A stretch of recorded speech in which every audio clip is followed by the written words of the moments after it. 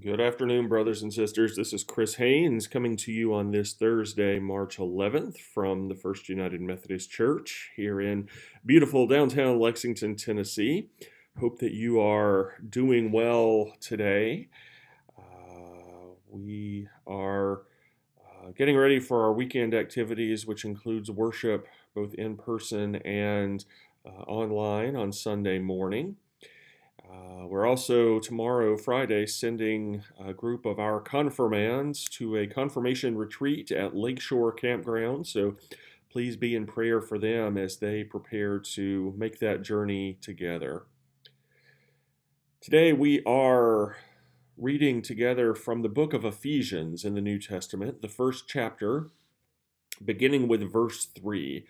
And this is just a short passage that reminds us how we have been chosen and adopted by God through Jesus Christ for the covenants and the promises that God has made with his chosen people. So listen to these verses from Ephesians 1.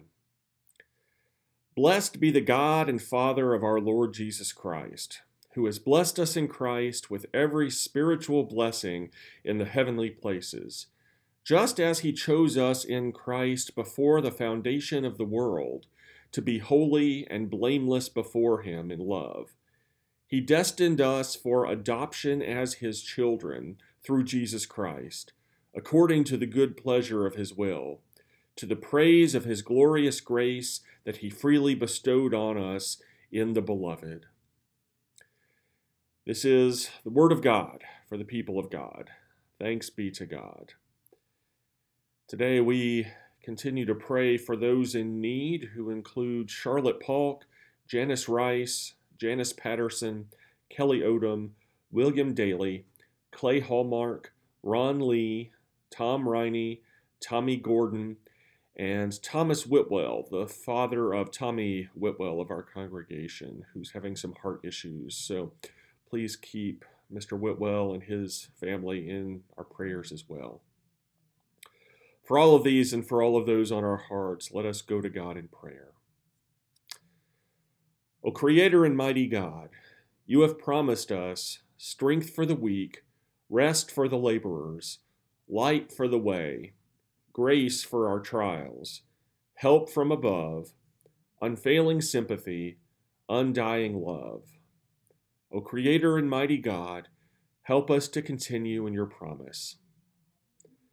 Together we pray for the people of our congregation. Lord, in your mercy, hear our prayer. For those who suffer and those in trouble, Lord, in your mercy, hear our prayer. For those who are working for justice and peace in our world, Lord, in your mercy, hear our prayer. For all workers as they go about their tasks, Lord, in your mercy, hear our prayer. For our government leaders, national, state, and local, Lord, in your mercy, hear our prayer.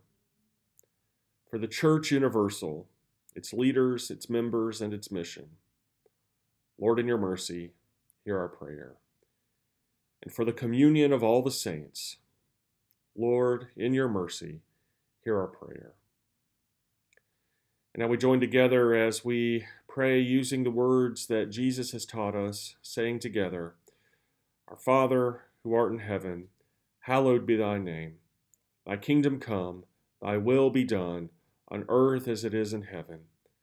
Give us this day our daily bread, and forgive us our trespasses, as we forgive those who trespass against us. And lead us not into temptation, but deliver us from evil. For thine is the kingdom, and the power, and the glory forever.